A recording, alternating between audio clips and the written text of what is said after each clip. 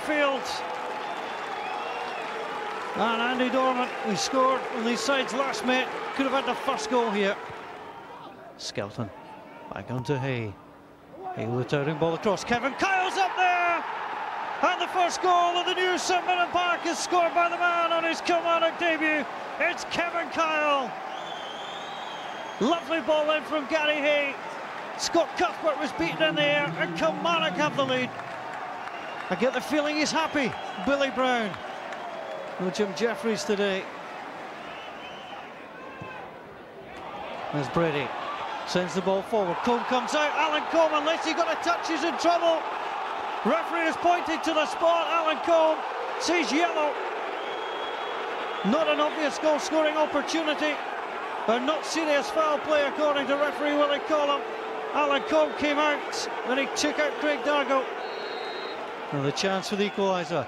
Jim Hamilton from the spot. Alan Combe with a save and Fowler away. From villain to hero, inside 60 seconds. Alan Combe with a save from the spot. Not a great penalty though.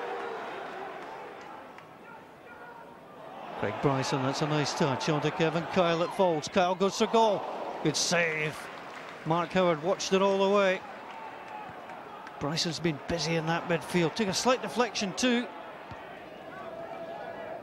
Gary Hay set up the first goal. Hay sent in. Kyle with a header. Howard, wonderful one-handed save. And a shake of the hand from Kevin Kyle for the goalkeeper. Very sporting, this is why. Wonderful header in and Howard away.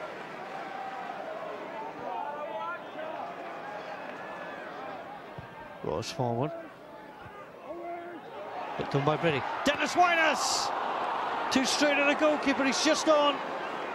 And Dennis Winus, both goals come away from home. He had a terrible time at Love Street. Nearly scored there. Rob with a free kick. Alan Combe decides to come. It's been hit behind him. Dennis Winus!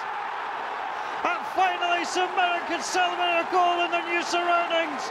And it's come from Dennis Winus. Alan Combe will wonder why he came for it. Came off the back of Mehmet and the volley home by Dennis Winus. And it's one apiece. So a point apiece for the sides in the first.